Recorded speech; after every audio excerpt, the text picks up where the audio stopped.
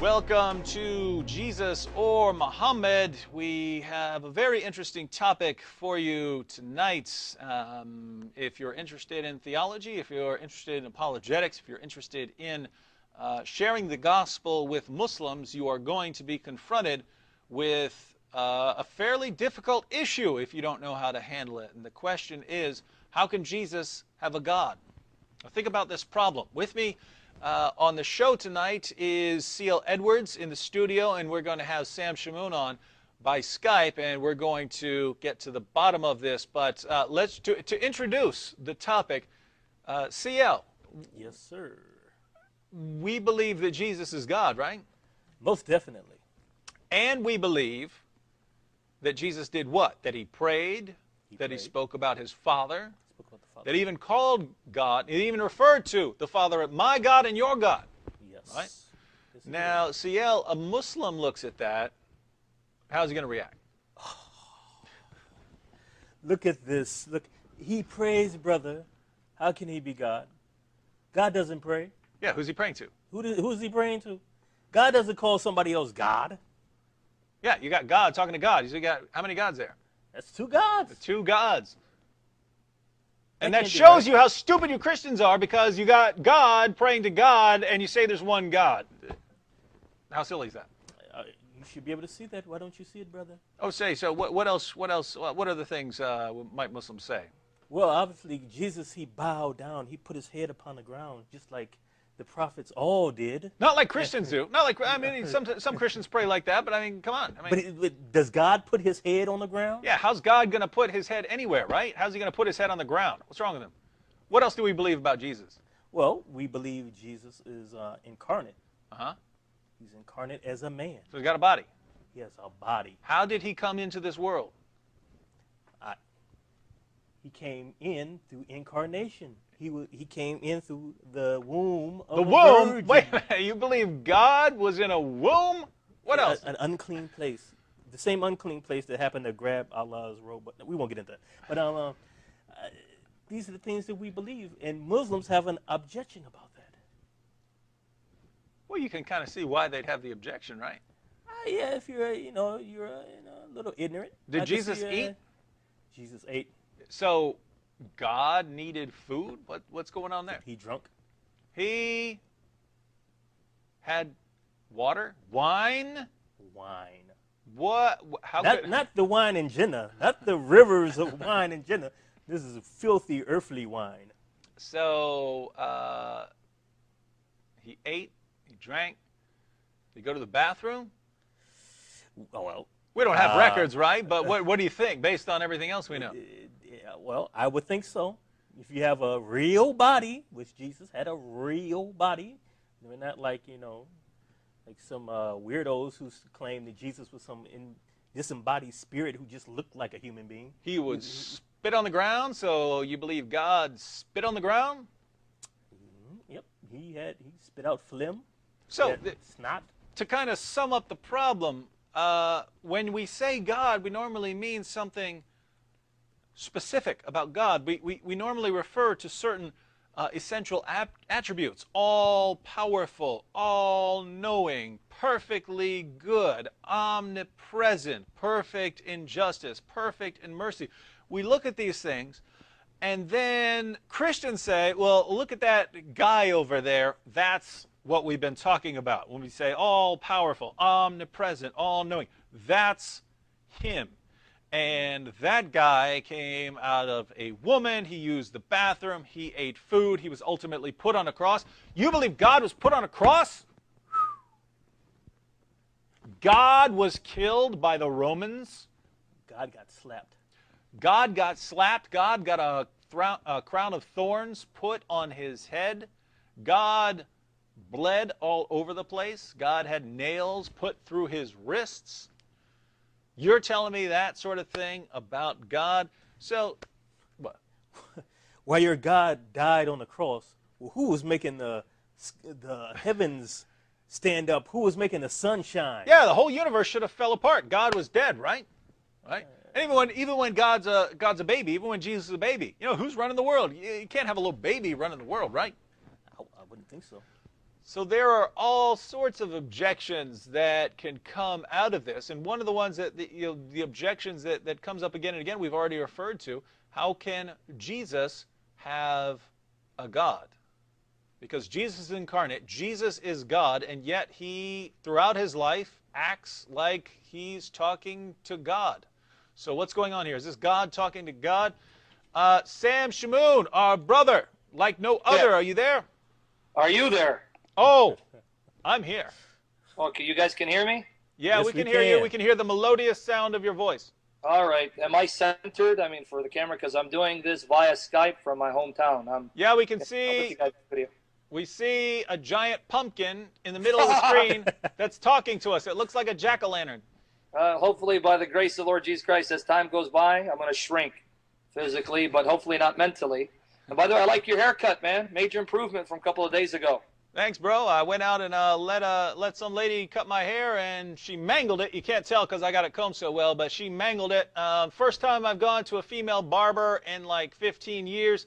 Last time, the guys are rougher. They're like, and they get it right. And she was all delicate and touching everything. But if you're just touching here and there, you know, it's not even. You can't do that. Only men barbers. All right, now Sam, you heard our objections, didn't you? Oh, boy, yeah. I thought I was going to answer one objection, but you raised up 20. But just as a side note, you look like an older version of Opie, by the way. Yeah, hey, that's funny. Earlier I called Paul Richie Cunningham, and he didn't know who I was talking about. And I said, you remember Opie, don't you? He had no clue I was talking about. These young guys, they don't know anything, man. Yeah, I know, because, it's all this modern technology. But now, Sam, hold on, Sam. So you heard our brutal assault on the Christian faith, right? Yeah, make my job a little harder. Our unanswerable, irrefutable objections to the Christian faith. Now, Sam, you've been doing this for years. Just to clarify, before you issue some responses or respond to some of these issues, aren't these exactly the sorts of things that Muslims would say, that Muslims say in their articles, in their comments, in debates, in their YouTube videos? Have we accurately represented the Muslim objections to our view? 100%. In fact, I wanted to mention that this past weekend, the Lord Jesus Christ gave us the privilege and the grace to meet two young Shiite Muslims. David Wood, myself, and Paul met a young, up-and-coming Shiite Muslim apologist. He invited us over to his home, him and his cousin, very bright young men, very respectful, very passionate about what they believe. And one of the main objections that they raise constantly is, you're telling me Jesus is 100% God and 100% man. I go, yes. So he's 100% God, even while on earth. Yes. 100% man while on earth. Yes. What about in heaven? Yep, 100% God, 100% man. Okay, then how can he have a God? And he went to Hebrews chapter 1, verse 9, and I spent some time trying to break it down. But to be honest, it is a complex issue, and I'm not going to deny it. We Christians do not hide the fact that we're dealing with a being, a God, who comes out and pretty much says that he's beyond our ability to fully comprehend. We can know him truly. We can have a relationship with him because he is real and he loves us. But it doesn't mean that we can fully comprehend his infinite essence. The Bible's quite clear. There are over a dozen of passages in the Holy Scriptures, the God-breathed Scriptures, where God says that he is unlike anything in creation and that he's beyond understanding, fully comprehending. And I can just give you a sampling of verses, and those of you taking notes, you can just write these down, and maybe, Dave, you can turn to one passage and read it for us. Job 37, verse 5. Job 37, verse 5. If you don't mind, if you can just turn there, and after you read that, I'll just mention a couple more verses that people can write down and go back and read at their own convenience. In Job 37, verse 5, we're pretty much told that God is beyond our ability to understand. What does it say there, brother, in your translation? It says, God thunders with his voice wondrously, doing great things which we cannot comprehend. So it says we can comprehend it, huh? No, it says we cannot comprehend. Okay, and real quickly, look at a couple of New Testament passages that reiterate this point.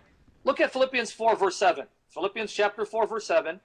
And also Ephesians 3, 18 to 19, which we'll look at right after Philippians 4, 7. So as our brother David turns to those passages, I want to reiterate the point again. The Bible is quite clear. The God that we worship, the God that has revealed himself in the person of Christ, the God that has spoken in the Holy Scriptures, the Holy Bible, comes out and says, black and white, I am beyond your ability to fully comprehend.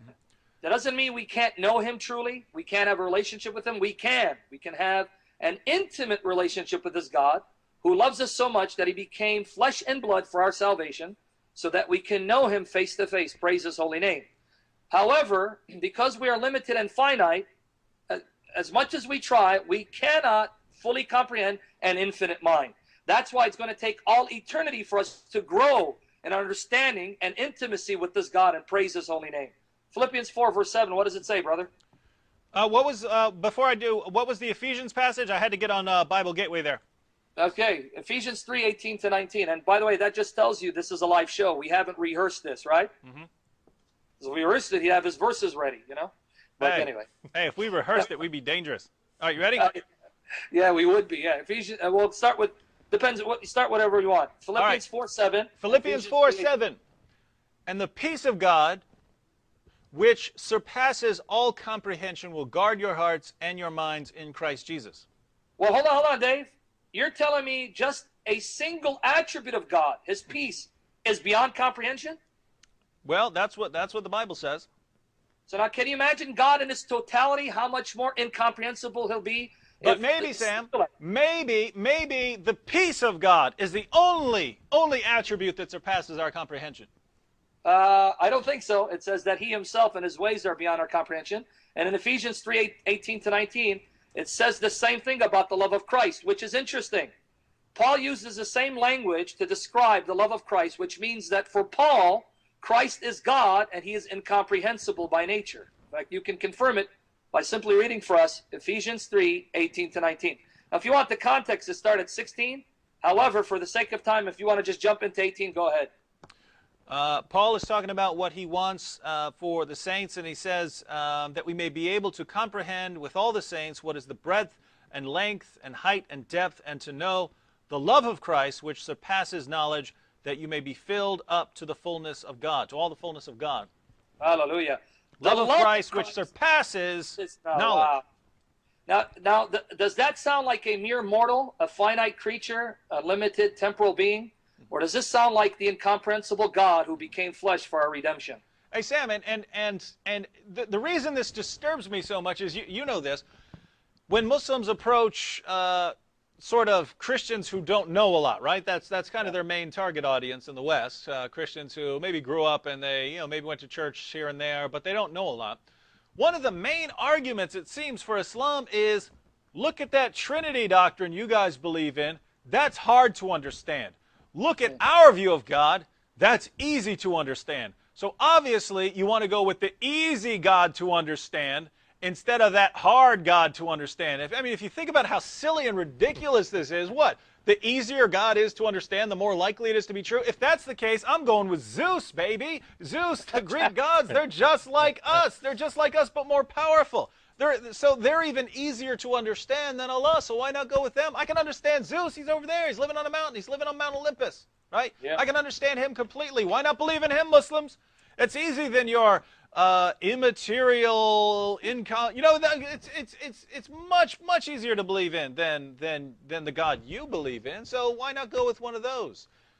Exactly. In fact, what's ironic about that argument is that the Muslims will admit that Allah is beyond comprehension and unlike anything in creation. In fact, they cite two references from the Quran to establish the fact that Allah is unlike anything in creation.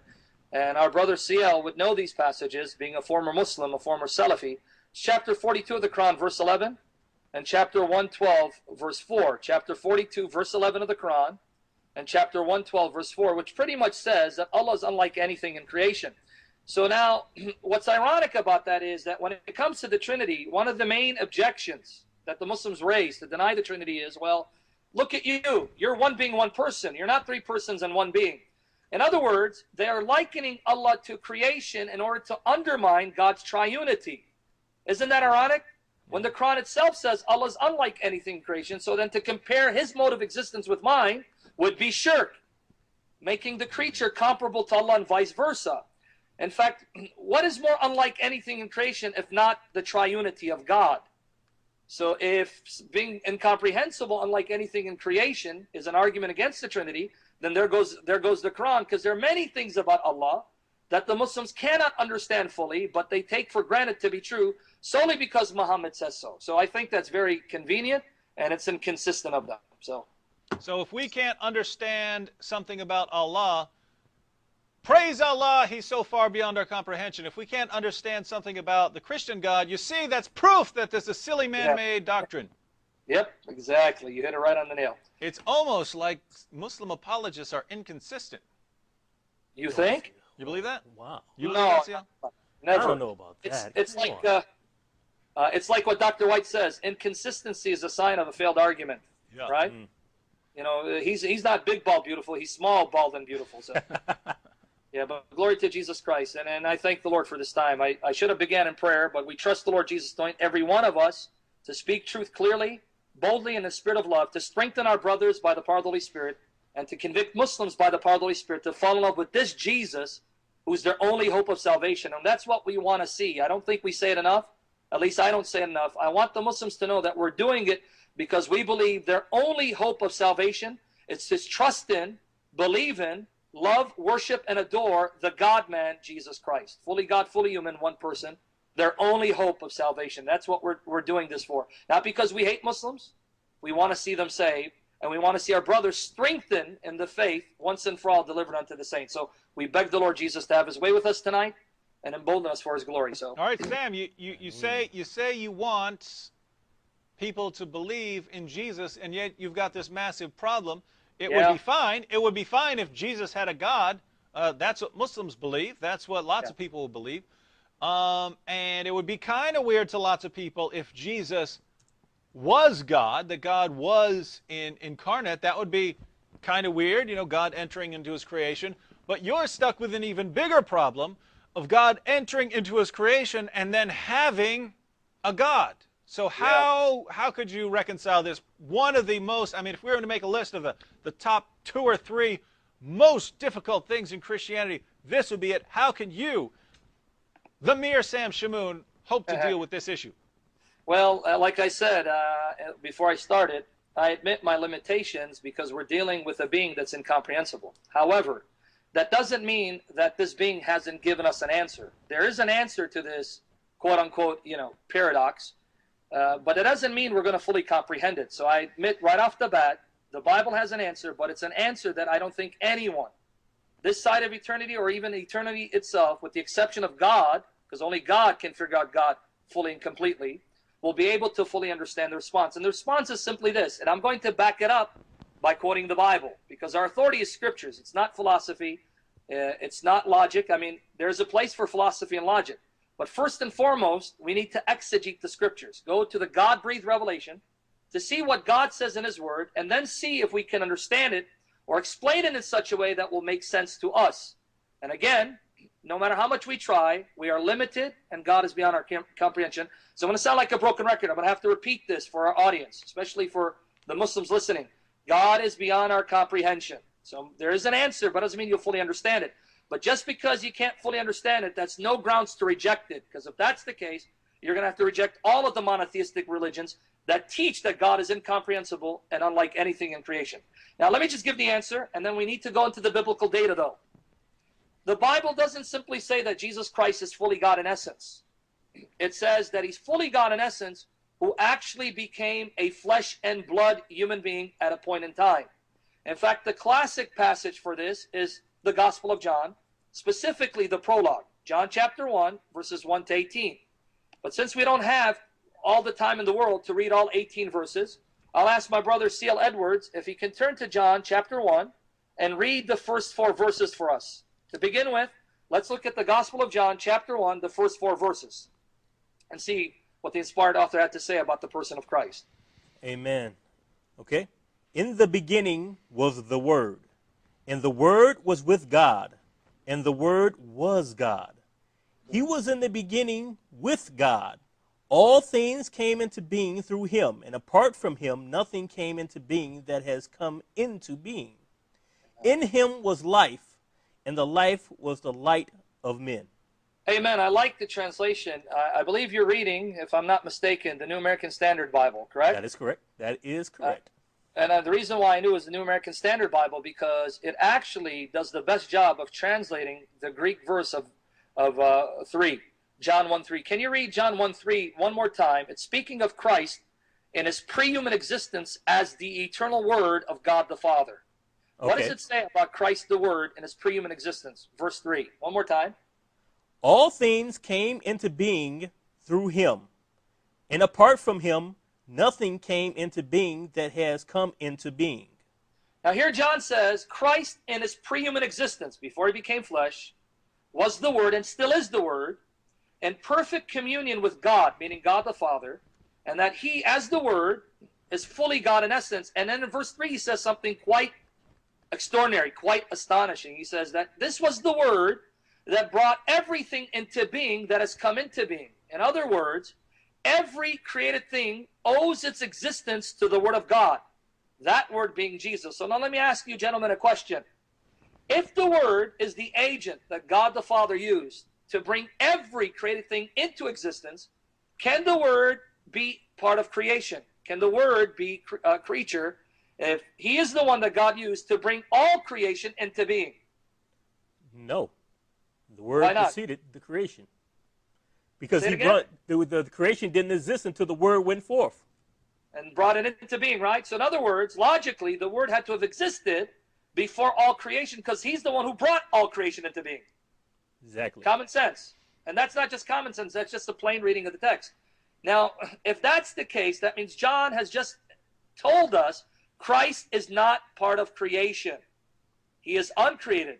And since only God is uncreated, that means Jesus must be fully God. Now, if you don't mind, scroll down to verses 9 and 10 real quickly. Let's unpack this so we can answer the question. Why does Jesus have a God when he's eternal and fully God himself? Doesn't that mean there are two gods? Well, biblically, no, there's only one God, so we can never say there are two gods. So if there's only one God, then how can Christ, who is eternal and fully God, have a God? Well, we're going to see the answer from both John and Hebrews, as well as the totality of the Scriptures, but we need to take it one point at a time. Verses 9 and 10, chapter 1, what does it say? Verses 9 and 10. It says, there was the light, there was the true light, which coming into the world enlightens every man. Hallelujah. He was in the world, and the world was made through him, and the world did not know him. Notice the descriptions here. This is language that even from a Muslim perspective can only be attributed to God Almighty. It says that Christ is the true light that comes to the world. In other words, Christ is the source of all illumination. You cannot say that of any creature, no matter how exalted, especially if you're a committed monotheist like John. John was a monotheist. He believed there's only one God. And yet this John could say of Jesus that he is the true light, the agent that brought all creation into being, the one who made the world and entered the world that he made. Quite astonishing descriptions that John is lavishing on our Lord and Savior, Jesus Christ. Now, how do we know it's Jesus? It didn't say Jesus. It said the Word. He's the true light. He enters the world. He made the world. He brought all created things into existence. But how do we know it's Jesus? It doesn't say Jesus. It says the Word. It doesn't even say Son. We know that this is describing Christ because of verse 14. What does verse 14 say? Verse 14? Yes. And the Word became flesh and dwelled among us. The Word did what? Became flesh and dwelled among us. Literal translation, by the way, those of you who read the Greek, you don't even need to know the Greek. I'm no Greek scholar. We know Dr. James White is, and Lord bless him and use him mightily. But you can look at any commentary or look at a lexical source. When it says dwelt among us, actually go back and look at the word. It means pitched his tent or tabernacled among us. Meaning the Word took on flesh to make that flesh the tabernacle, the temple of the living God. God lived in that body fully and completely. This is how we know it's Jesus. He's the Word that became flesh. Now notice, he's not just eternal. He's not just the agent of creation. He's not just fully divine. He's also flesh. In other words, a true flesh and blood human being. It is from that moment that when Jesus became flesh, and I may have to repeat this several times because I know this is going to be very complex for us to understand. And that's not just true of the audience, that's true of me as well. Just because I'm sharing with you the answer doesn't mean I fully comprehend it. I don't. I'm limited and I get puzzled and baffled when I read these passages, but that's to be expected because my God baffles the minds of everyone because he's just amazing. He's just majestic. With that said, the reason why Jesus has a God is because he became flesh. The moment Jesus entered into creation, the moment Jesus took on a created nature, the nature of man, the moment he took on flesh, from that moment on, the Father began relating to him as his God. I'll repeat that one more time. If you guys want me to clarify, ask me, say, Sam, what do you mean? I'm getting confused here. It is only from the moment of the incarnation, when Christ became man, and therefore part of creation, that the Father began relating to Christ as his God. Now, why is that? Well, if you go to Jeremiah 32:27, you'll see why that is. Jeremiah 32:27 says that Yahweh is the God of all flesh. That's the little translation of the Hebrew. Now, I may say the God of all mankind. That's more of a paraphrase. But it actually says Yahweh is the God of all flesh. And maybe CL can turn there and read the entire verse. Jeremiah 32:27. Okay, 1 second. You said 27 or 37? No, 27. 32:27.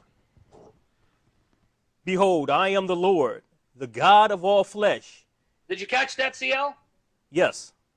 Yahweh is the God of all flesh. So let me ask both of you a question, especially our brother David Wood, whom the Lord blessed with a brilliant mind, and he happens to be a philosopher and a logician.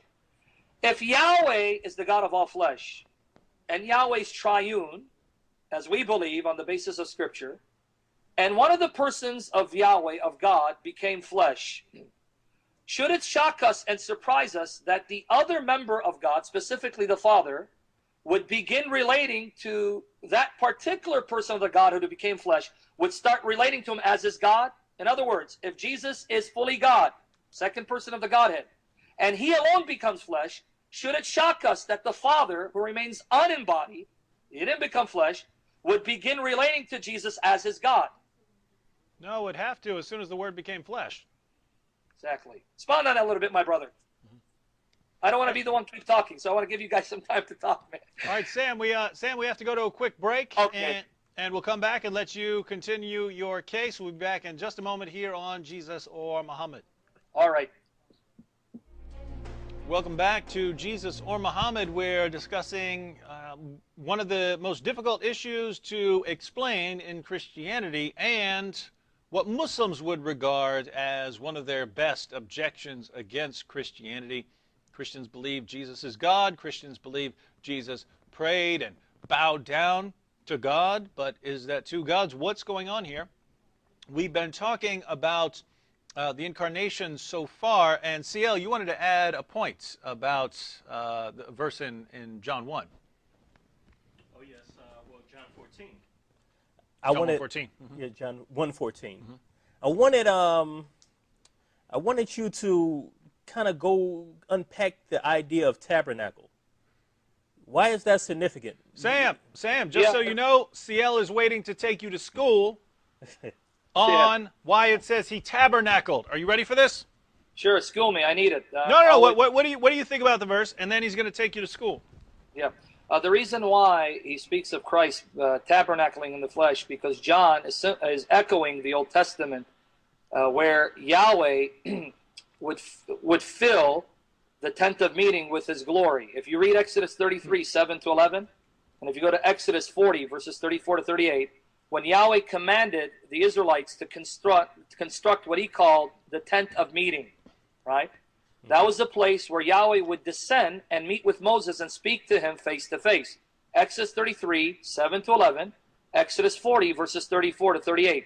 In fact, if you go to Exodus 33 and Exodus 40, it says that the tent was filled with his glory, because Yahweh descended visibly in a cloud and filled it with the cloud, and the Israelites saw that as God filling the place with his glory.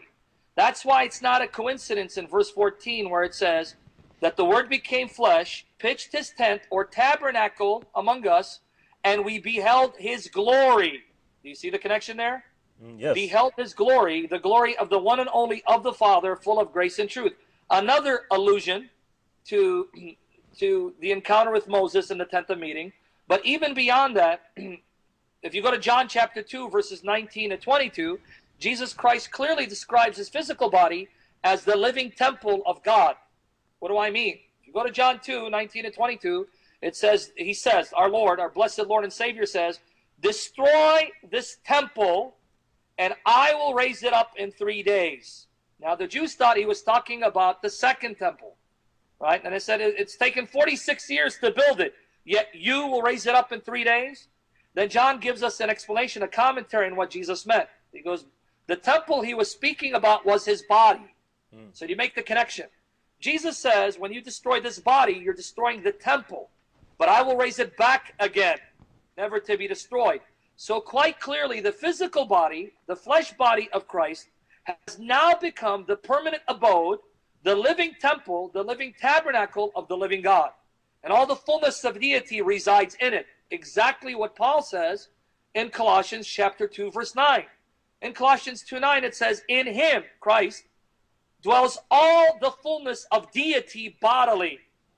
Another connection with Christ and the tent of meeting and the tabernacle / temple.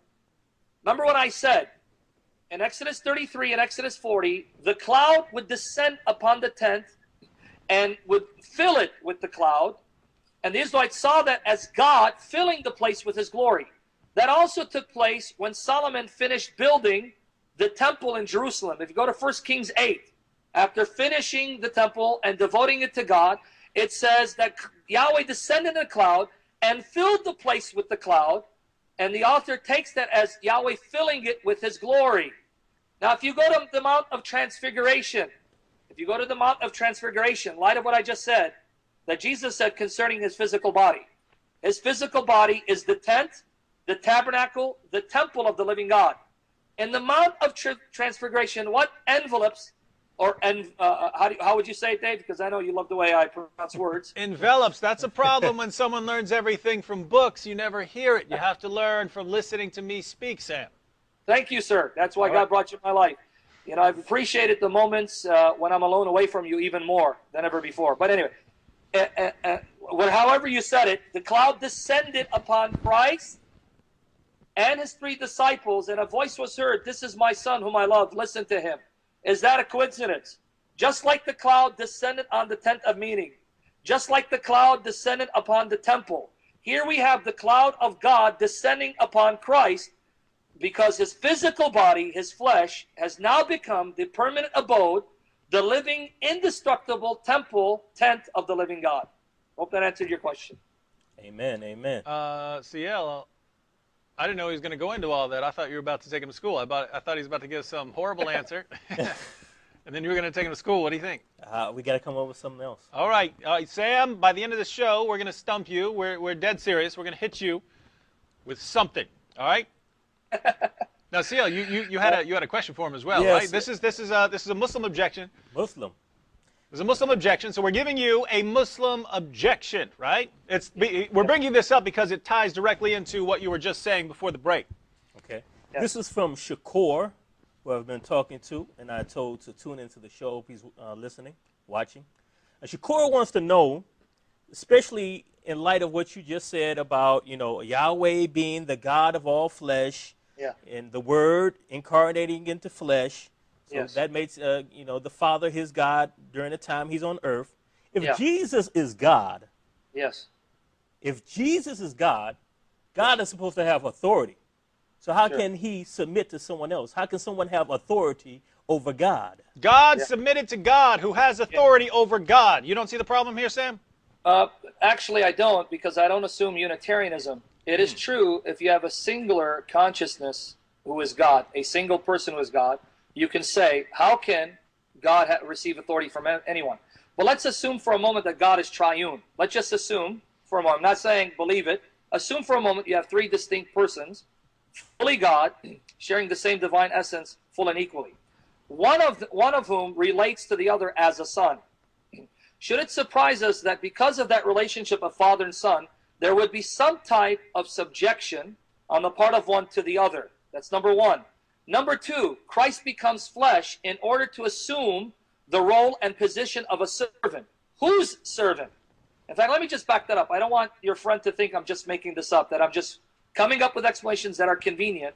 I try to base my explanations on the sound interpretation of the Bible. While on earth, did Christ function in his role as king? Or did he set aside his divine prerogatives as king in order to assume the status of a servant? Now, I won't quote Paul, because if I go to Paul, Paul clearly says in Philippians 2:7 that the Lord Jesus made himself nothing by taking on the form of a servant. But your friend may say, well, that's Paul, the great corrupter of Christianity. Show me Jesus. Okay, let me show you Jesus. Did Jesus claim that while on earth, he was functioning in the status, the role of a servant? Yes. Go to Mark 10:45, the earliest of our Gospels.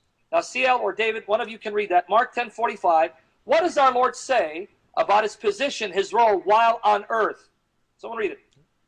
For even the Son of Man did not come to be served, but to serve, and to give him his life a ransom for many. Now, Jesus clearly says that he has come to serve others in fulfillment of whose will? The Father's will. The Father will that the Son would become flesh in order to assume the status, the position of a servant to accomplish the Father's will in saving the people of God. So now, if he's in the status of a servant, surely we expect a servant to be subject to his master. Now, here's the problem with your friend's objection. The assumption is that if you're subject to another, that means you're necessarily inferior in essence. That's a reflection of our fallen state, our fallen condition, more so than a reflection of biblical theology or even Quranic theology. And what do I mean by that? Children are subject to their parents. Does that mean they're inferior in essence and value to their kids? David, you have 4 boys. The Lord bless them and grant them long life and salvation. Amen. Your boys are subject to you. Does that mean they're less human than you? No, less valuable? Have less dignity? Every bit is human. Every bit is human. How can that be? They're subject to you. Can't be. It doesn't make sense. How do you answer that? Because this is what we call a categorical mistake.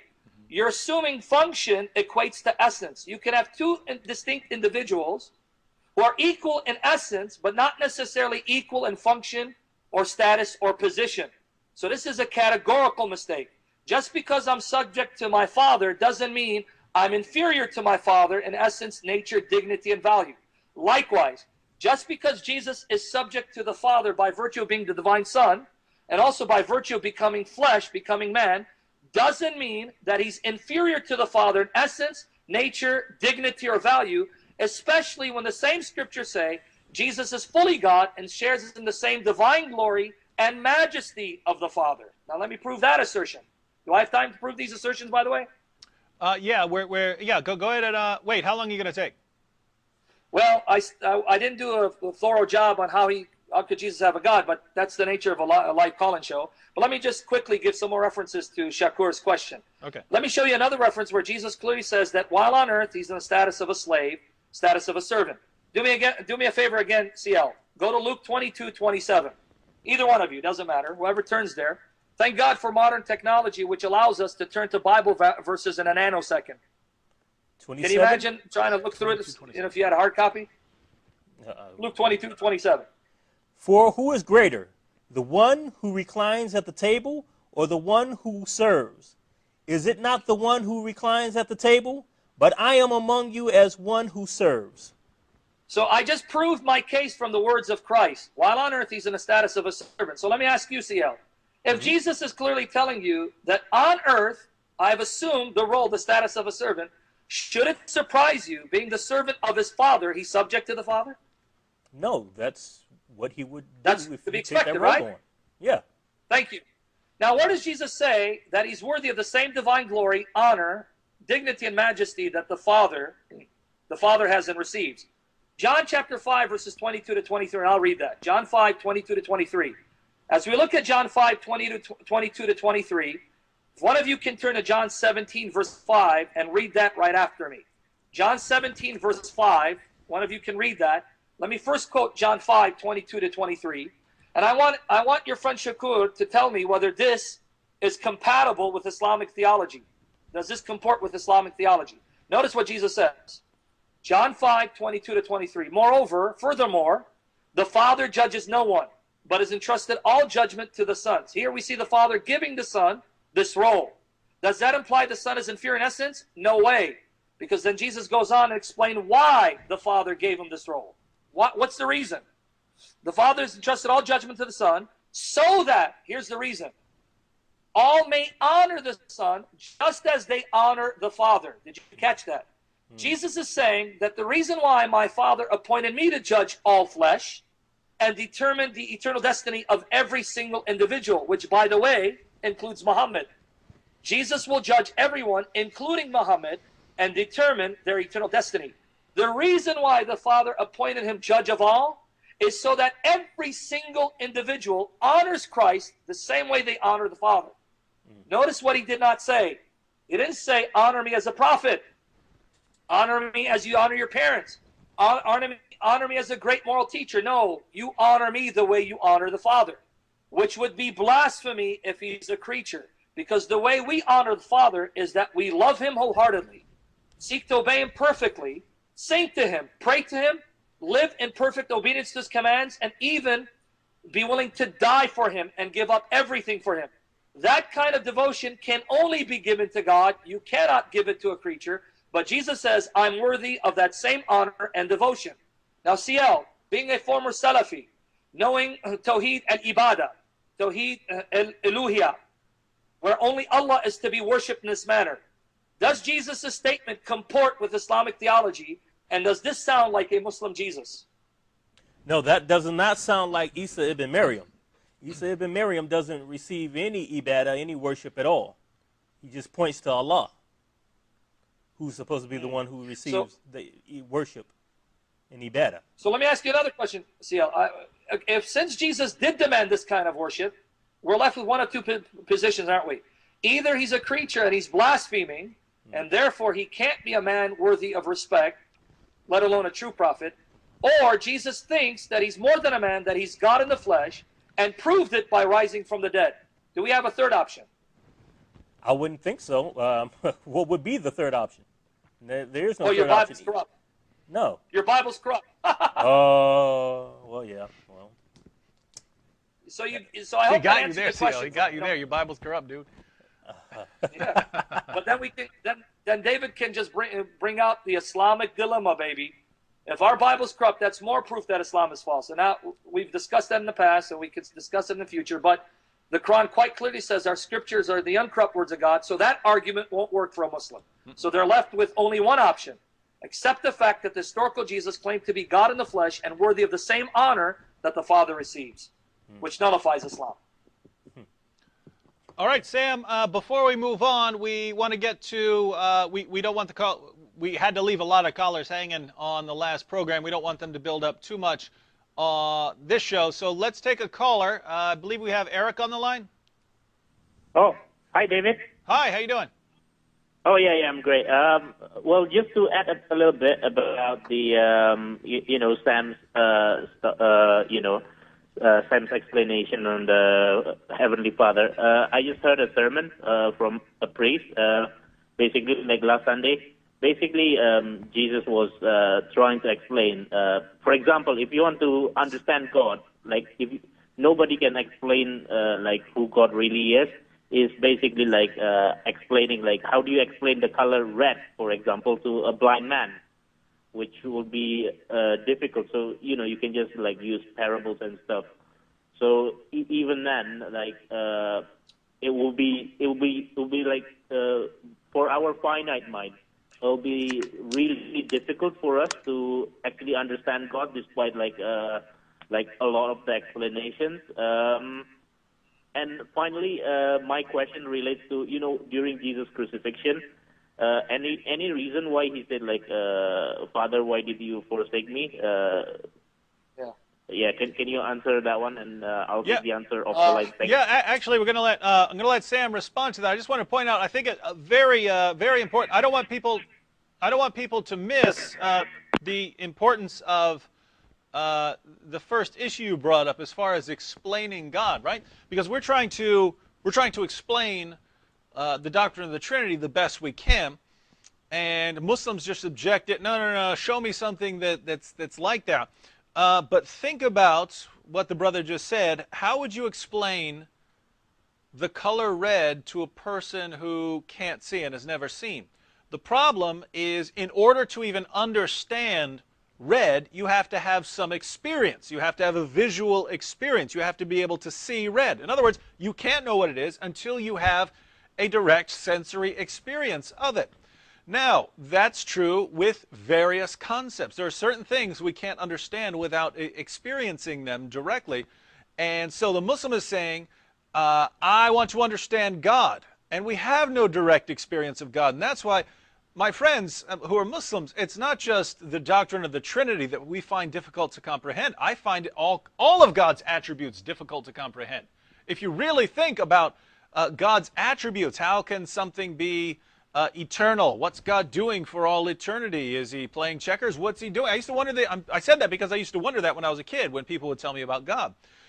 So I find all kinds of things about God to be difficult to understand. How can God be immaterial? How can God think and be immaterial? How can he think and not have eyes? How can these things possibly be true? We can't understand them. I don't understand at all how God can see unless he has some eyeballs.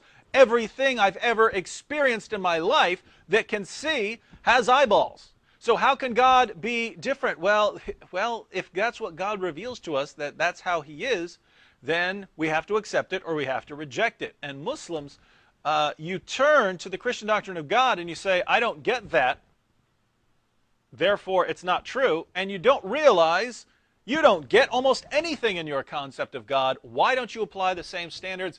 Because you can't. You can't apply the same standards to Christianity and Islam, or you'd have to leave Islam. All right, Sam, the brother asked, Jesus said something very strange on the cross if he's God. What do you think about that? Yeah.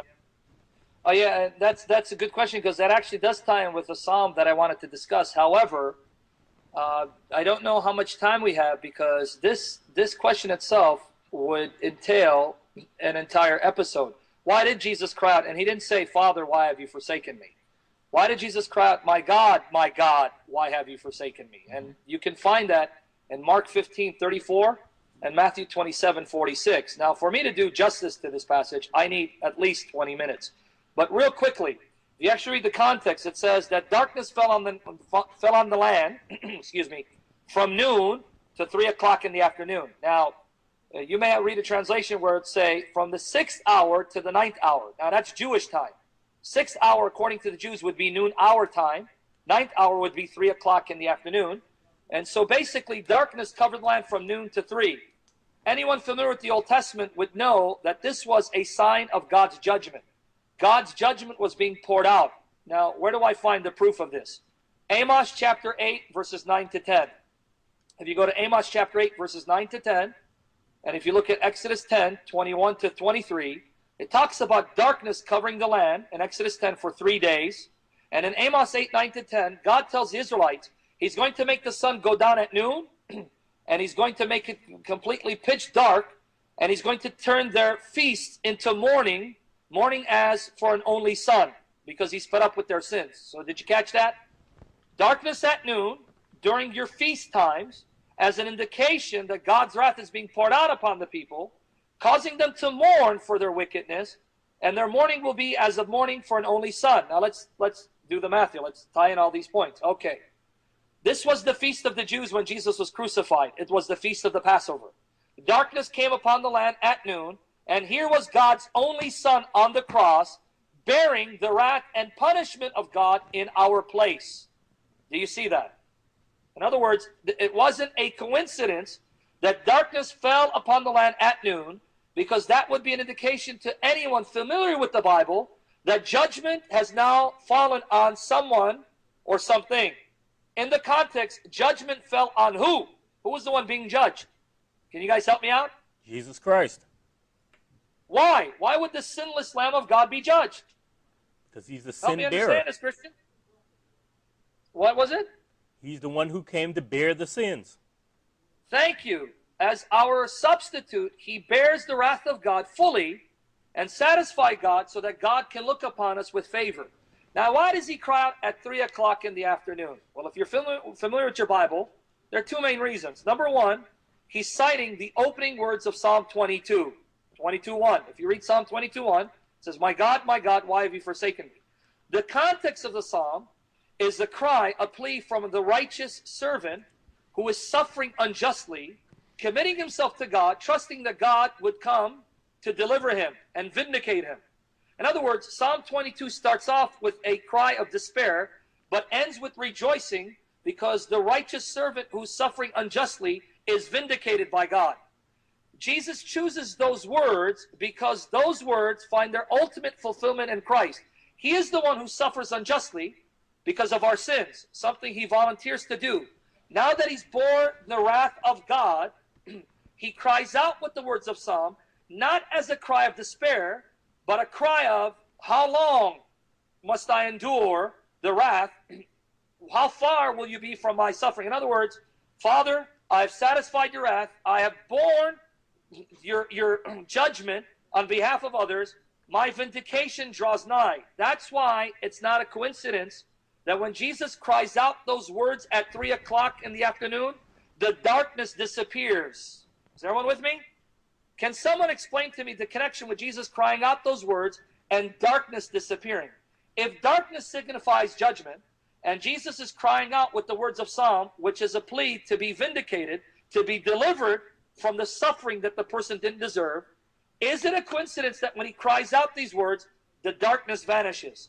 What would that be an indication of? Can you guys help me? Someone? The removal of the ending of the judgment. Thank you. The removal of the wrath of God, the darkness disappearing means God is now satisfied. Jesus has borne the full punishment of God in our place, and now he cries out, vindicate me, deliver me, because I have now accomplished your will. And the Father responds positively, and the sign of the Father's response is that he removes the darkness, meaning the judgment has passed. God has now been propitiated. Now, if I have just less than a minute, the other reason why he cries out at 3 o'clock in the afternoon, how many of you are familiar with the fact that according to the Old and New Testament, the Jews were commanded to observe the morning and evening sacrifices daily? Daily in the temple, the Jews would offer the morning and evening sacrifices. The morning sacrifices took place 9 in the morning, the third hour. The evening sacrifice, which was also the time of prayer, by the way, people would go to the temple and pray as the priest offered the morning and evening sacrifices. The time of evening prayer, the time of evening sacrifice would be 3 in the afternoon. Is it a coincidence that according to Mark 15:25, Jesus was crucified 9 in the morning, the third hour, which was the time of the morning sacrifice? Is that a coincidence? I would think not. Nothing in the scriptures Okay. are coincidence. Now, is it a coincidence then that Jesus cries out with the words of Psalm 22 at the 9th hour, 3 o'clock in the afternoon, which was the time of the evening sacrifice and prayer? Now, to confirm that this was the time of evening sacrifice and prayer, if you go to Acts 3:1, it says that Peter and John went to the temple at the 9th hour, 3 o'clock in the afternoon to do what? To pray. Acts 3:1. It's right there. You can read it. Acts 3:1 says, Peter and John went up to the temple at the 9th hour, 3 o'clock in the afternoon, to pray in the temple because it was a time of evening sacrifice. What's my point? Jesus on the cross is not simply a victim. He's also the high priest who's offering himself as a sacrifice for his people. That's why it's not a coincidence that as the high priest, he cries out with the words of Psalm 22 at the 9th hour, because he's functioning as our priest, offering an evening sacrifice and crying out with the Psalm 22, which is what the Jews would do. The Psalms are written to be sung in the temple. Jesus was acting as our priest as well as our sacrifice. That's why he was crucified during the third hour, 9 in the morning sacrifice, and he cries out with the words of Psalm 22 at the 9th hour, 3 o'clock afternoon, the time of the evening sacrifice. Now you tell me that's a coincidence, gentlemen. So basically, if you wanted to sum it up, you're telling us that all these things were done on purpose. Jesus wasn't just a victim of circumstance. Amen. Hallelujah. All Exactly. right, guys, we have to take a quick break. We'll come back, and if Sam needs to wrap anything up with that, then we'll go on to some callers, and then we can continue with our topic here on Jesus or Muhammad. Welcome back to Jesus or Muhammad. Sam, I know you have a lot more to say on this issue, but we have a few callers. One of them is from Singapore. One of them is a Muslim. So we want to get to these now. We don't want to keep someone from Singapore waiting on the phone all day. So did they quit waiting? Oh, man. Hey, you from Singapore. You viewer from Singapore. Call us right back. We'll put you directly through. Even if I have to cut Sam off in the middle of a sentence, which I love doing, we'll put you back on the line. Sorry about that. All right, who do we have on the line next? Hussein, can you hear us? Hello. Hello Hey. to all of you guys. Hi, how you doing? I am doing good. You know, I have my comment. If you said Jesus is God, where is Ibrahim? Ibrahim is God too? Could you repeat that, please?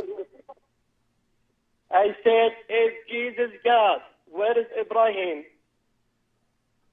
Ibrahim is God too? Why would Ibrahim be God? Why be Jesus God? Why do we think that Jesus is God? Because he claimed to be God. Ibrahim didn't claim to be God. Jesus never be God. Jesus what? Jesus is not God. Why do you believe that, sir?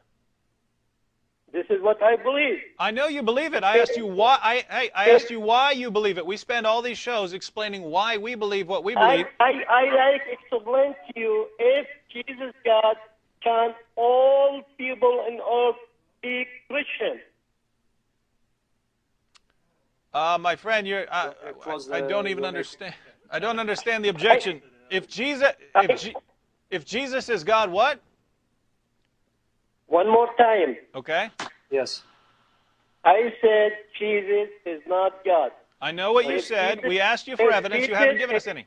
Hey, Dave. If Jesus he become God, can he make all people on earth be Christian? If Can you guys hear Jesus, me over there? notice, yeah, careful, and I'll let Sam add something. But think about what he just said. If Jesus is God, can he make all people Christian? The answer is he could make all people Christian, just as if Allah were God, he could make all people Muslims. So follow the reasoning here. Exactly, If Jesus were Christian, he could make if Jesus were God, he could make all people Christian. But he hasn't made all people Christian, therefore Jesus is not God. Well, following the same reasoning that our Muslim friend just brought up, if Allah is God, could he make all people Muslim? Well, yes, he could, but he hasn't made all people Muslim, therefore Allah is not God. You didn't refute our belief, my friend. You just refuted your own. Sam, what do you think? Thank you All right, so much Dave. to you. Okay, you're welcome. You're welcome. Thank you very much for the question. Because time is running out, can you hear me, Dave, by the way? Yeah, we got you. Yeah, because time is running out, there's one aspect of the argument that I need to address, because we did talk about how is it Jesus could have a God if he's fully God. We said because of the incarnation, because of the flesh. Right. However, part of the objection to that's typically raised by Muslims, this is part of the objection. I do need to answer that for the sake of our Christian brothers and sisters who may get stumped. Jesus still has a God in glory. It's not simply on earth the Father became his God. Even now in glory, Jesus has a God, his Father. Now, where are we getting this from? If you go to the book of Revelation, Dave, either you or CL can read the following passages for me, if you don't mind. Can one of you read Revelation chapter 1, verse 6? Now, remember, this is the glorified Christ. Christ has now entered his exalted state. He's in a state of glory. He sits enthroned as King of kings and Lord of lords, but he still has a God. Now, how do we respond to that? I won't take an hour to respond to it, but I do need to respond to it nonetheless, because that's part of the objection. So if someone can read Revelation 1:6 for me. And he has made us CL, you to want to be, read? One of you guys. Good. and he has made us to be a kingdom, priests to his God and Father. To him be His glory. God and Father. His God Did you and see that Father. in verse 6? Speaking of Jesus, his God and Father. So Jesus still has a God who's his Father, even though he's in glory, sitting enthroned as King of kings and Lord of lords. Now, CL, do me a favor. Turn to Revelation 3, verse 2 and verse 12. Revelation 3, verse 2 and verse 12. So read verse 2 and skip to verse 12. Revelation chapter 3, verse 2 and verse 12. Because we need to answer this. Many Christians may be surprised with this answer, because I've often asked this question of Christian audiences that I've spoken to, that I've had the privilege to speak with. I've asked them a question. Is Jesus still a man in heaven? And will he remain a man forever? In some of these audiences, I get the answer no. And these are from committed Christians who've been in the faith for a while. So I need to address this so that we can understand what the Bible actually says. about Jesus in his post-resurrection status. Is he still full human, or is he simply God who's no longer human? We need to address that, because that will answer this objection. See, I'll read for me Revelation 3, verse 12, and Revelation 3, verse 2, and skip to verse 12. Read that for me. Wake up and strengthen the things that remain, which were about to die, for I have not found your deeds completed in the sight of my God. That's Jesus speaking to the church, my God. Now, verse 12, he refers to having a God 4 times. Notice how many times Jesus will say, my God. Verse 12, same chapter 3, verse 12. He who overcomes, I will make him a pillar in the temple of my God, and he will not go out. And he will not go out from it anymore. And I will write on him the name of my God, and the city of my God, and the new Jerusalem which comes down out of heaven from my God, and my new name. Wow, 4 times Jesus says he has a God. Okay, well, how does that work? Okay, I understand he became flesh on earth, and when he became flesh, the Father, who didn't become flesh, began relating to him as his God, because God, by nature, is the God of all flesh. Since only Christ became flesh, then we can see how the Father could begin relating to the Son as his God from that moment on. But what about now in glory? Well, the answer is very simple, and Dave knows this, CL knows this, and any serious Bible student knows this. Jesus is still a flesh and blood human being, or if you want to say, flesh and bone human being in heaven. Jesus did not cease to exist as a man with a physical body after the resurrection. In fact, the word resurrection implies a physical body came back to life. So the answer is simple. Although he's in glory, he's still a man, albeit a glorified man, with a glorified fleshly body. Now, lest someone says that I'm making that up because the Bible doesn't see it, for the sake of time, I'm going to look at some references. Luke 24, verses 36 to 43. I won't read all of it. We'll look only at a few. For the sake of time, we'll look at Luke 24, verses 36 to 43, specifically 37 to 39. I'll just look at 37 to 39 real quickly. After the resurrection, does Jesus still have a flesh body? A body made incorruptible, immortal? Yes. Let me read. They were startled and frightened, thinking they saw a ghost. Jesus said to them, why are you troubled, and why do doubts rise in your minds? Look at my hands and my feet. So Jesus has hands and feet. It is I myself. Touch me and see. A ghost does not have flesh and bones as you see I have. Crystal clear. After the resurrection, Jesus still has a flesh and bone body. Why? Because he's still a man, albeit a glorified man, a man who will never see decay again, with a glorified physical body. Again, because time is fleeting, let's go to Acts 2, 30 to 32. Acts 2, 30 to 32.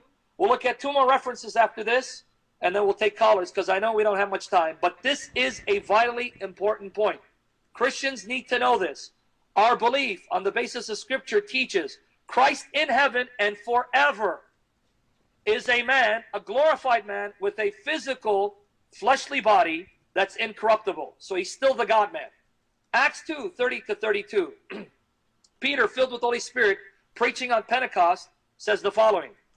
But he, meaning David, was a prophet, and knew that God had promised him on oath that he would place one of his descendants on his throne. Seeing what was to come, God revealed to David the future about the Messiah, his physical son. He spoke of the resurrection of the Messiah, that he was not abandoned to the realm of the dead, meaning Hades, nor did his flesh see decay. Now let me ask David and CL a question.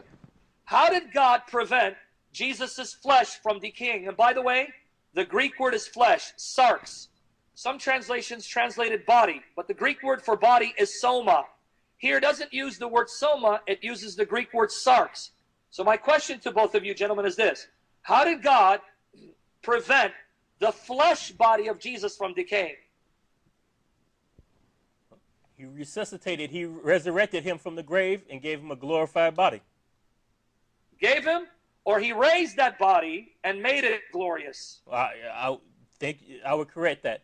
He resurrected that same body that died, and that body became glorified. So, in other words, if Jesus was raised with that physical fleshly body, then what does that tell us? That he's still human, right? Yes.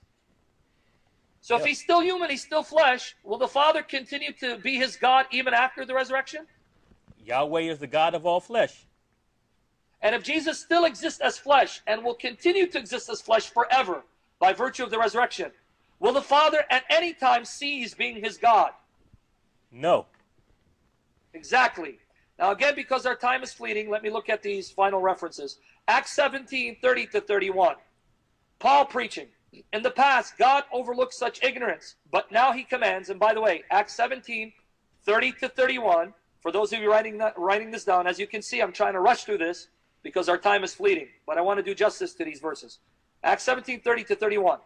He overlooked such ignorance, but now he commands all people everywhere to repent, for he has set a day when he will judge the world with justice by the man, not by a spirit, not by an angel, by the man he has appointed. He has given proof of this to everyone by raising him from the dead. Again, a question for both of you guys. How can Jesus judge the world as a man if he's no longer a man? Notice what Paul says. God has appointed this man whom he's raised from the dead to judge the world. How could Jesus judge the world as a man if he's not a man? Well, he couldn't. He has to still be a man. Thank you. So Jesus will forever remain a man with a flesh and bone body. Again, the two final verses, and I think they're self-explanatory. 1 Timothy chapter 2, verse 5, talking about the current situation. Paul is writing this after the resurrection of Christ, and he's talking about his day, that this is true right now, not the past, right now and forever. And what is true? For there's one God, not there was one God. There is one God currently, and one mediator right now between God and man, the man Christ Jesus. Notice Paul didn't simply say Christ Jesus, or the angel Christ Jesus, or the Spirit Christ Jesus. No, the man Christ Jesus right now in heaven mediates for us. Well, the only way he can mediate as a man is if he's still a man. And then finally, from Revelation 22:16, I, Jesus, Revelation 22:16, the last book and the last chapter, where Jesus in glory speaks to John, his servant, and he says this, I, Jesus, have sent my angel to give you this testimony for the churches. I am, notice, present tense, not I was. Dave and CL, notice this. Not I was, I am, right now in glory, the root and the offspring of David, the bright morning star. So here's a question for both of you guys. How in the world could Jesus say in glory to John that right now in heaven, in glory, I still am the offspring of David? How? If he's not a man. What's the answer? He couldn't. He has to be a man. He still has to be flesh. So he's a human being with a flesh body and still has an ancestor or ancestors. He still has a genealogy in heaven. And his genealogy connects him with David. So because he's still a man with a flesh body in heaven, he is still David's descendant. So what's the answer to the question of Jesus still having a God in heaven? How could that be? Because Jesus is still flesh in heaven. He's still a man and will never cease to be a man with a flesh and bone body, a body that's incorruptible. So Dave, this is for you. If Jesus will continue to exist as a glorified man with a glorified flesh body forever, will the Father ever stop being his God? And why not? Don't see how. All right. That was short and sweet to the point. So I had to get that point in before our time was up. All right. Let's take a caller real quick. Who do we have on the line? Who do we have? Can you hear us? Hello, hello, hello. Hello. Excellent question, by the way. Just kidding. I can't hear anybody. Hello, do you hear us? Yeah, this is John. Can you hear me? Yeah, we hear you, buddy. Hey, John, what's up, brother?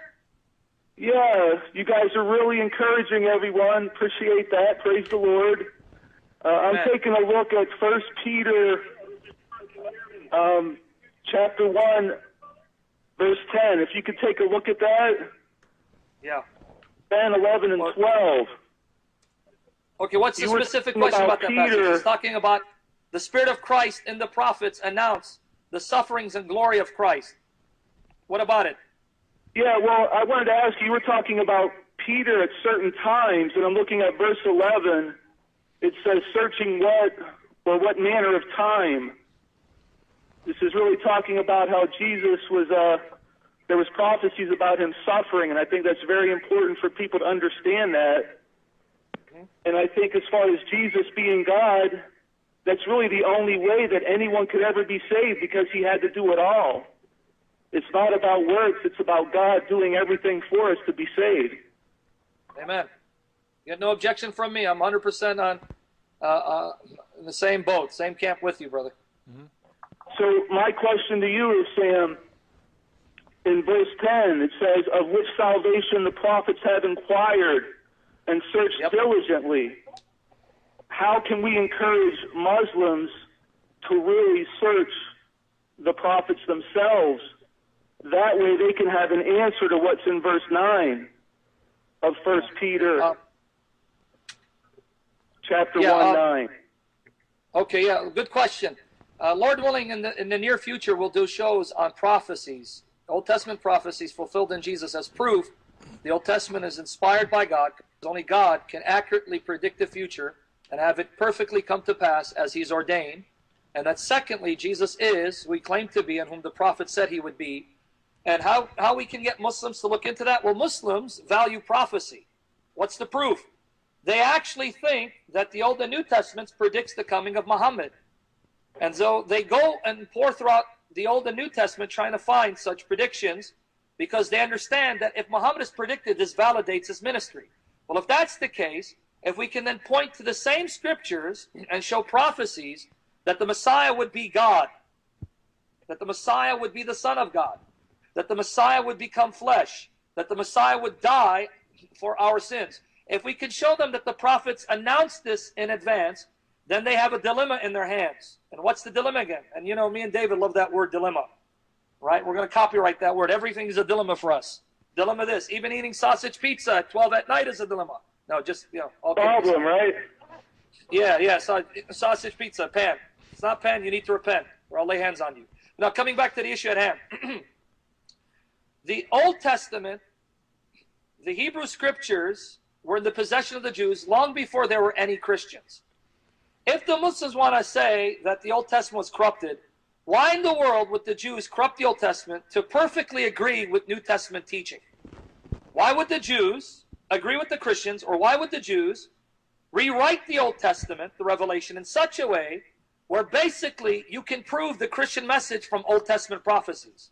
No Jew would allow any Christian to do that, and no Jew would do that. But the very fact that you can point to the Old Testament and show the Christian message announced hundreds, if not thousands of years before the birth of Christ is proof that these scriptures are not corrupt, they've been preserved, and that Christianity taught in the New Testament is the true religion, the true revelation, the true faith revealed by God through the prophets, consummated by Christ, and proclaimed by his followers. So they have to take it seriously because they believe in the value of prophecy. Now maybe C.L. Edwards or David can add their 2 cents worth to that question. How can we get Muslims to take seriously the prophecies in the Old Testament about the sufferings, resurrection, and glory of the Christ? Well, I would just add my little 2 cents. Christians need to know it themselves, so you can disseminate and give the information to the Muslims. One of the things that really opened my heart to Christianity were the prophecies in Isaiah, especially knowing that, you know, that copies of Isaiah had been found in the Qumran cave 100 years or so before Jesus was ever born, proving that these couldn't have been, you know, corrupted scriptures made by Paul and his Pauline Christians. These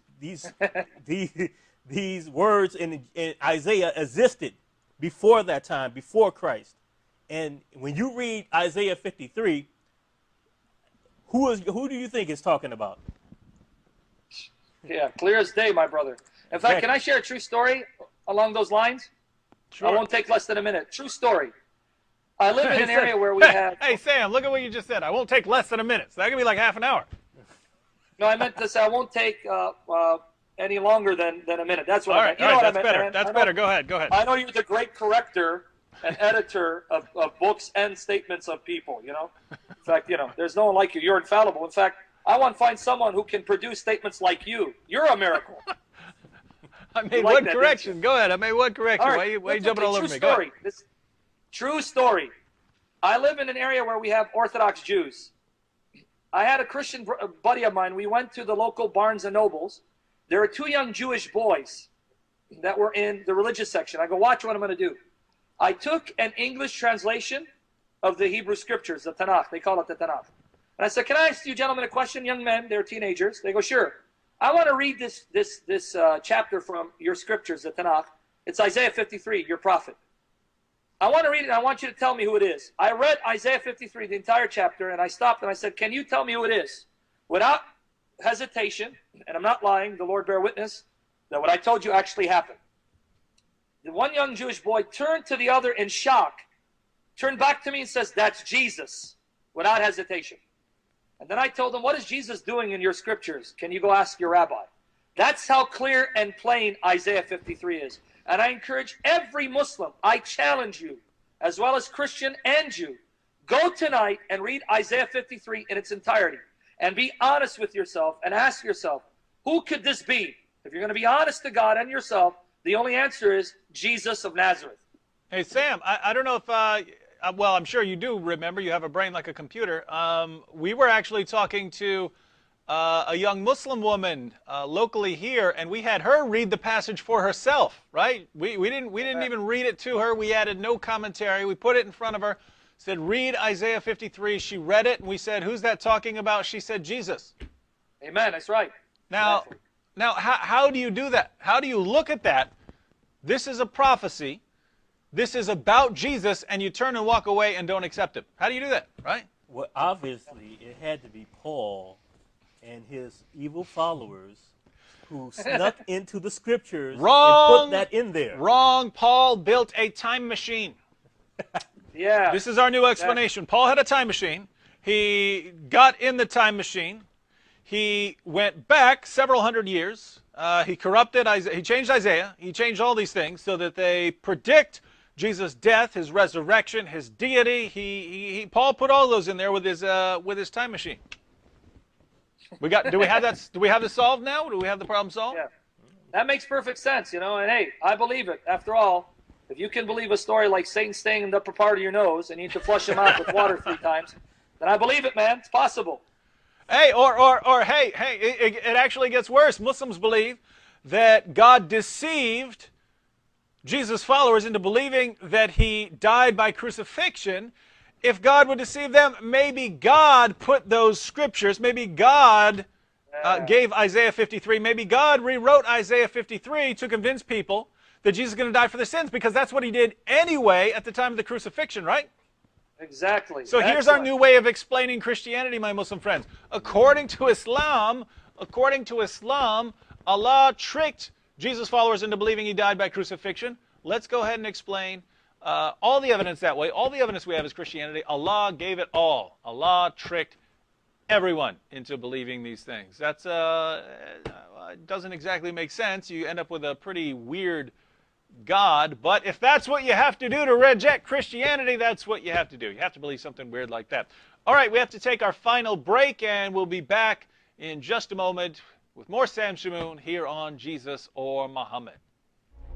Welcome back to our final segment of Jesus or Muhammad tonight. We want to get to a couple of callers, and we hope they're going to stump Sam Shamoun. CL and I couldn't. But we know that somewhere here, don't just praise him because of his good looks. We know you callers want to call in and just agree with everything Sam says. We hope there's someone out there who's going to refute him, but let's check. Who do we have on the line? Hello? Hello? Yes, hello, this is Brenda. I just wanted to say to my 3 Christian brothers out there, thank you so much, and we're so happy ABN came back.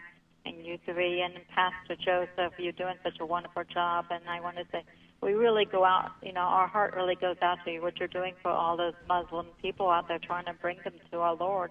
And it's such a shame, when I see so many Muslim people, they're either atheists, they truly don't have any belief, and they're just going under the title, say they're Islamic, because they really don't have any belief. And you talk to many of them, they don't have any answers to anything of what they truly believe in. And, it's not, and so you're trying to contradict them into their belief, but they really don't have any belief. And then in the name of their Muhammad, they go and they do so many, the other ones that do violence, they're doing in the name of Muhammad, like you see, like, you know, bombings in Nigeria and other places and Egypt and all the things that they're doing. They need to have a democracy of religion, but they're not having it. And so they're going out and doing these terrible violence under the name of, they say, Muhammad and Allah. Sometimes I just think that they're just truly the children of Lucifer, you know. And so when you bring them to our Lord, I say, well, God bless you for what you're doing. And I pray that somehow, I see on TV, on one of the channels, they had one Coptic priest that he was actually doing exorcism in the church on the Muslims who that had been becoming converted to Christianity. And I said, wow, you know, I wish ABN could just throw some type of exorcism through the air and catch all those people, make them to become Christian, get that devil's out of them. But I thank you so much for what you're doing, and I hope you keep up the good work, and that's why we're supporting you. Thank you so much. And I wish that they would have a democracy. I pray for them to have a democracy religion and that they all become Christian. Thank you so much, all my 3 Christian brothers over there. Thank you so much. Thank you, sister. We hope you'll call again on our next show. Who do we have next on the line?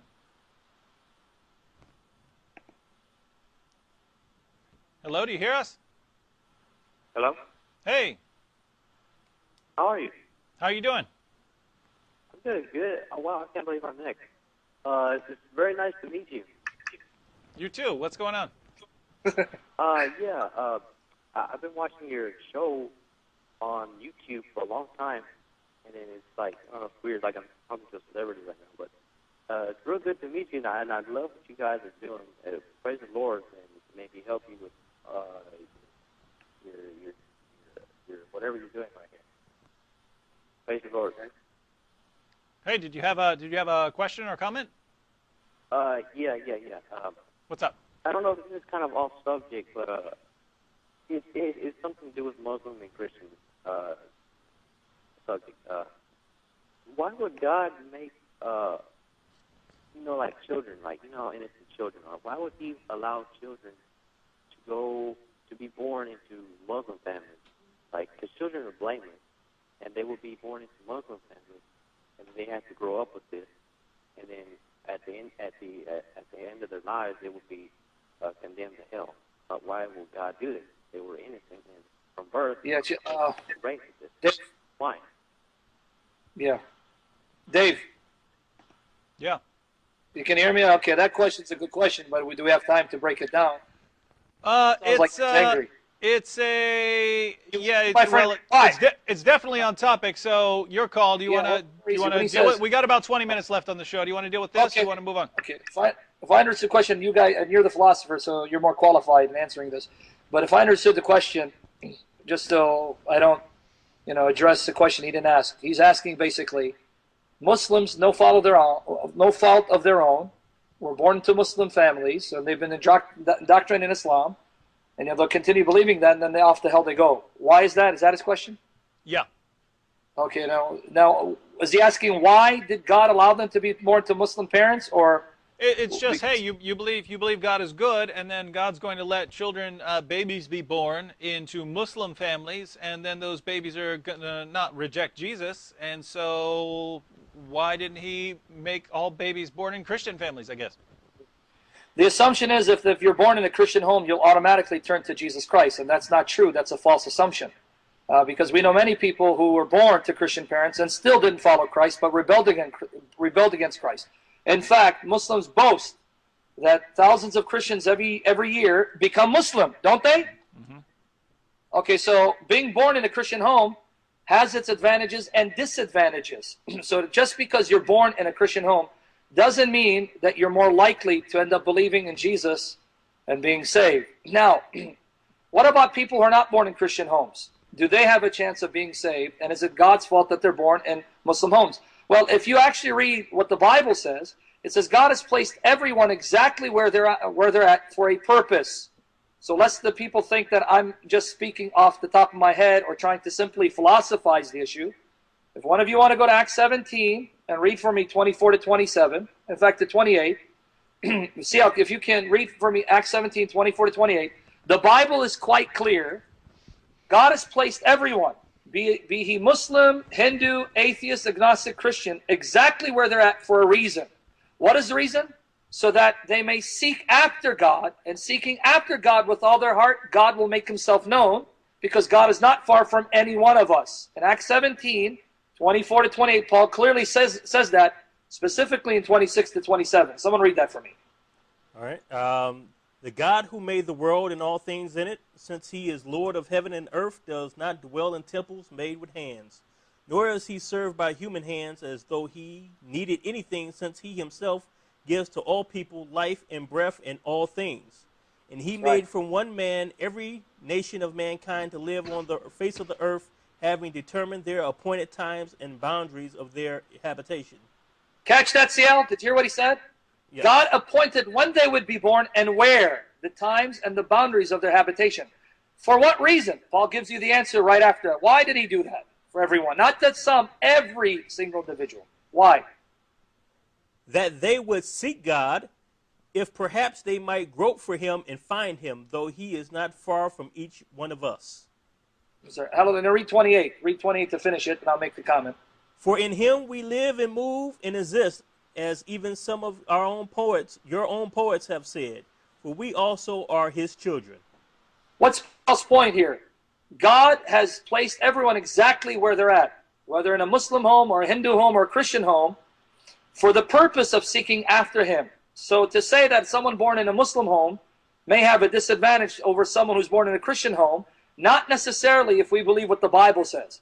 Everyone is placed exactly where they're at for the purpose of seeking after God, which means that God in his goodness and faithfulness will make his existence known to them in some way, with the hopes of drawing them to seek after him, to cry out to him, and then sending them the gospel witness. Again, I'm not just making this up. This comes from the explicit testimony of Scripture. The same Paul says to a bunch of pagans the following in Acts 14, verses 14 to 17. CL, if you can go to Acts 14, verses 14 to 17, see what Paul says. Has God failed to give a witness of himself to all men? Paul says, no. God has given a witness of himself to everyone, irrespective of their cultural and religious background or conditioning. Acts 14, verses 14 to 17. Read that for me, my brother. But when the apostles Barnabas and Paul heard of it, they tore their robes and rushed into the crowd, crying out and saying, Men, why are you doing these things? We are also men of the same nature as you, and preach the gospel to you, that you should turn from these vain things to a living God, who made the heaven and the earth and the sea and all things that are in them. In the generation gone by, he permitted all the nations to go their own ways, and yet he did not leave himself without witness, in that he Emphasize that, CL. Emphasize that. And yet he did not leave himself without witness. Now, since we believe the authority of Scripture, this means everyone has received the witness of God. Now, some people say, well, how so? Not everyone's heard the gospel. This is where we distinguish general revelation from special revelation. The revelation that there is a God out there, and that is borne out by creation itself. Creation itself testifies there's a creator. If a person looks at creation and cries out to the one who brought it into being, in other words, if you look at the sun and the moon and the stars and the trees and the animals, etc., and you see complexity, you see design, you see beauty and wisdom, and you're moved to cry out, God, I know you're there. Who are you? Reveal yourself to me. God is faithful to respond and send you the witness of the gospel. Because Jeremiah 29:13 says the following. Jeremiah 29:13 says, you will seek me and you will find me if, here's the condition, if you seek me with all your heart. That's the condition. It is not God's fault that individuals do not cry out to God from all their heart, asking him, make yourself known to me. Who are you? Are you the Allah of the Quran? Are you Krishna? Are you Vishnu, Brahma? Or are you Yahweh? Are you Jesus Christ? But God has given a witness to all men, and he's placed all men so that they could seek after him, and he's committed himself to making himself known to everyone who calls out to him from all their heart. Now, as far as Muslims are concerned, they don't only have general revelation, they even have the testimony of their own Quran to turn to the scriptures of the Jews and Christians and follow their guidance. Is everyone with me? And Dave knows this pretty well. CL knows this pretty well. I know it pretty well. We've actually used the Quran to prove to Muslims that you need to be reading our book. Case in point, chapter 10, verse 94 of the Quran says, if you are in doubt about what Allah has revealed to you, what we have revealed to you, ask those who've been reading the book before you. Surely the truth has come to you from your Lord. Do not be of the doubters. Do not be of those who doubt. Now notice this, black and white in the Quran. If anyone has any doubts concerning whether the Quran is of God or not, go to the Jews and Christians, because they're the people who've been reading the book. Consult their book. What is their book? The Holy Bible. So not only do Muslims have general revelation, creation testifying to the Creator, they have their own scripture pointing them to the truth of the Bible. Is it God's fault that they don't act upon the commands of their own book and turn to Christ and be saved? I don't think so. I said a mouthful. Maybe the philosopher wants to chime in and say something. Dave, Well, this is your field. Maybe you want to say something. Well, I could jump in with responses that, some that I don't necessarily agree with, but, positions involving free will and middle knowledge and things like that have been used to explain this issue. But I know Sam will flip out and call me a heretic. So I'll just actually add one thought to what Sam has pointed out. Sam and CL. Yeah.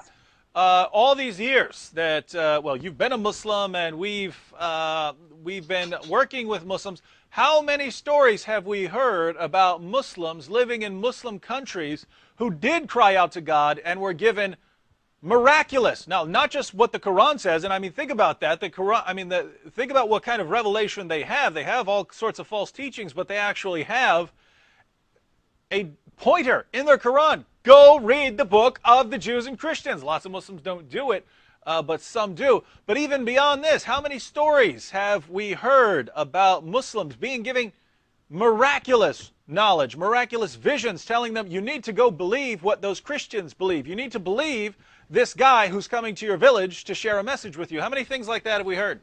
Amen. Dozens of stories, me personally. In fact, a recommendation for the people listening, I invite all the audience to go to the website www.morethandreams.org. Morethandreams.org. Testimony of 5 Muslims who saw Jesus in a dream or vision and were led to saving faith in Jesus Christ through such miraculous stories, dreams and visions. So I've heard dozens of them. In fact, one of my best friends, who's now in California, his name is Jafar. He actually had a vision of Jesus after studying the Bible and the Quran and being confused, which is true. Christ appeared to him, enabling him to submit to the gospel of Jesus Christ. All right, Sam, we have roughly 10 minutes left. Do you want to sum up your case on this particular issue? We know you could go into much more detail, but for people who maybe just tuned in, or for people who kind of want the big picture, Yes. Could you sum up for us? Yes, according to the inspired scriptures, not according to Sam Shamoun or David Wood or James White, the heretic par excellence. Just kidding, Dr. White. We love you. According to the inspired scriptures, the one God is triune, consisting of Father, Son, Holy Spirit. Those same scriptures testified that the Son, not the Father or the Holy Spirit, became flesh. By becoming flesh, entering in creation, taking on a created human nature, the Son starts relating to the Father as one who's not just the Son of God, but also a servant of God, thereby making the Father the God of Christ. In other words, from the moment that Jesus became flesh, and the very fact that Jesus continues to be flesh, only from that moment onwards, the Father began relating to Jesus as his God. So when a Muslim asks me, or a Jehovah's Witness asks me, how can Jesus, who is God, have a God? The answer given by the Bible is very simple. Jesus is not simply God in essence. He's also human. He became flesh. From the point of the incarnation, from the point he became flesh, the Father, who did not become flesh, began relating to the Son as his God. Jesus, the God-man, has God as his Father and has the Father as his God. Because according to Jeremiah 32:27, Yahweh is the God of all flesh. Now we know Jesus is Yahweh, so he too is the God of all flesh. But because God is triune, he alone became flesh. And from that moment on, the Father also began relating to him as his God by virtue of becoming man, by virtue of remaining man, by virtue of being flesh forever. I hope that summed it up. And I ask the Lord to forgive me for any mistakes I made. May he protect the audience from any errors of exegesis. And if I said anything true, may he confirm it in their hearts and strengthen them to proclaim it for his glory. And may he bless my brother David Wood and CL as well as Paul and watch over you guys and use you mightily, especially for your upcoming debates. You should mention that because you need the prayer of the saints to go before you. Oh, actually, yeah, I forgot that, and this is very important. I should have announced it on the previous show as well. For those in the Michigan area, for those of you in the Michigan area, we have 2 debates coming up tomorrow and Wednesday. Should have been saying this all along because we had a big marathon. We could have informed more people. Totally slipped my mind up until Sam just brought it up, really. We have 2 debates this week, starting tomorrow and then Wednesday, right here in Michigan. Our debate tomorrow is at a church in Westland, Harvest Bible Church. You can look that up. If you go to my website, answeringmuslims.com, that's answeringmuslims.com. I have the ads for both debates right there. So on tomorrow we have a debate, 7 o'clock p.m. 7 o'clock p.m.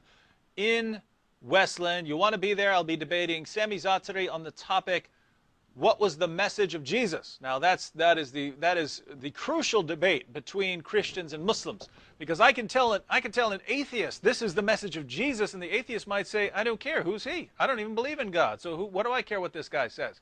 A Muslim isn't free to do that. A Muslim has to believe in the teachings of Jesus. So if we have a debate on the message of Jesus, and we find out that Jesus taught things contrary to Islam, Muslims have a huge problem on their hands. And as if that weren't cool enough, that's in Westland. On Wednesday, this one's at noon, so it'll be easier for students and such to be there. Wednesday at noon, we have a debate at Henry Ford Community College in Dearborn, Michigan. I've never heard of a debate in Dearborn, Michigan. Let alone a debate on whether Muhammad is a good role model for society. So in both debates, I'll be debating Sami Zaatari. I've debated Sami before. I've seen people complaining about Sami. I actually think Sami is one of the best Muslim debaters out there. So we're going to have these debates. We're going to have a debate on Jesus' message. We're going to have a debate on whether Muhammad is a good role model for society. Anyone in the Michigan area, make sure you visit my blog, answeringmuslims.com, to get the details, and you'll want to be at those. CL, what are your predictions for the debates? I predict that you're going to make some excellent points. The Muslim is going to ignore everything you say and make a bunch of accusations and try to bombard you with a bunch of questions that you've heard 1,000 times. All right, that's CL's prediction. You've heard it already. It's recorded, so he can't come back and change it. And we'll find out whether CL is right here tomorrow and the next day. Again, you'll want to be there if you can. CL, any final thoughts on this topic? Whose arguments do you like better? Your buddies? Your Muslim buddies who's giving you the arguments? Or you think Sam's got a stronger case here? I'm going to have to go with my man Sam tonight. Sam wins the argument. Sorry, Shakur, if you're watching. Is that Tupac? You are watching. Is that Tupac? Not that Shakur. Not that one. We found Tupac! No holograms. Our Lord is risen for real. Amen. Hallelujah. All right, well, we thank everyone for tuning in. We hope that you'll continue watching these programs. And really, to all of you who are dazzled by Sam Shamoun's knowledge, now, true, Sam does have one advantage that other people don't have, namely his brain. But that doesn't mean that you leave apologetics to someone like Sam Shamoun. Everyone, if you're a Christian, you've been called to be an apologist. You've been called to give a defense. And if you look at the Bible, you see the exact same scenario. You see people with different gifts and different abilities, yet everyone is called to defend the gospel. So you open up the Bible, you read about the Apostle Paul, who's a brilliant scholar, who does, like Sam Shamoun, have a brain like a computer. And then we turn to the Apostle Peter. Who's Peter? He's a fisherman. He's not a brilliant scholar. He's not super educated. And yet, I guarantee you, if you walked up to Peter and said, hey, Peter, I think this Christianity stuff is stupid. I think you're dumb for believing in Jesus. You think you're going to get a good answer, a good reason to believe in the Lord Jesus Christ from this fisherman? I think you will. I think Amen. you would get some excellent responses, and those responses are available to us today. We can have the brilliant scholarly responses that Sam gives, but any one of us is capable of giving intelligent answers to the questions of Muslims. That's why we have this program, so that those of you out there who want to learn how to respond to the objections of your Muslim friends, who want to learn how to respond to objections to the gospel, so that you'll have the answers. We hope you'll keep tuning in. We hope you're taking notes. We hope you're trying to get this into your minds, not just to hear it and it goes out the other ear, but to absorb this material, because it is coming up, and now just as much as ever, we need to be ready with answers. We're commanded to do so, and look around you. The field is wide open to share the gospel. We certainly want to do that. All right, we'll see you next time here on Jesus or Muhammad. Thanks, Yel. Thanks, Sam. God bless all of you. See you next time.